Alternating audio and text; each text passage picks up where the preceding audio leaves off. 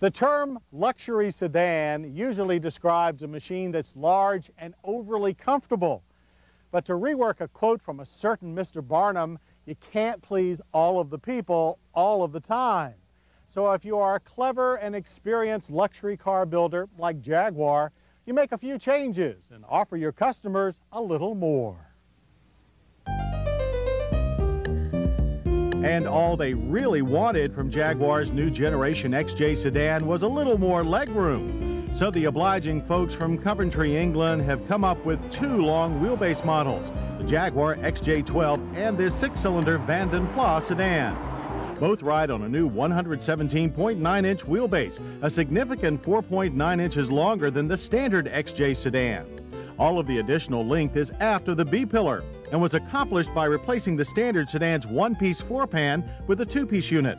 The extra length called for a new rear door and a roof with a higher crown than the standard sedan for slightly more headroom.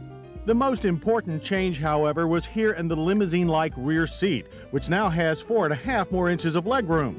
But no change was needed to the Jaguar XJ's neo-classic styling. This 95 XJ garnered Most Beautiful Sedan honors at Milan's International Design Competition.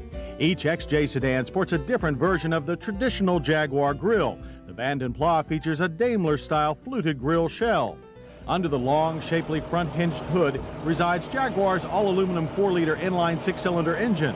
With dual overhead camshafts quietly driving its 24 valves, it develops a willing 245 horsepower and 289 pound-feet of torque. 20-spoke diamond-turned alloy wheels are standard on the Vanden Plas. The 16-inch Pirelli P4000E tires were chosen to reduce vibration and improve ride quality at high speed. Plus, they ride very quietly, and when combined with thicker window glass all around and more sound-deadening foam, gave us a quiet interior noise level of 68 decibels.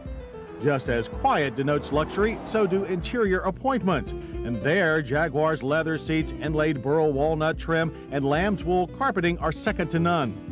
The driver faces a lively instrument cluster with a full complement of large, clean analog gauges. The large, comfortable front bucket seats have 8-way power adjustments, a control for lumbar support, and power headrest. The steering column power tilts and telescopes as well. This stalk control activates the standard comprehensive trip computer. Besides the extra legroom, rear seat passengers are pampered with a large armrest, their own ventilation controls, storage pockets, fancy tray tables, and control over the front passenger seat's position. Although trunk size is a relatively small 11.1 cubic feet, it's flat, wide, and a very usable space.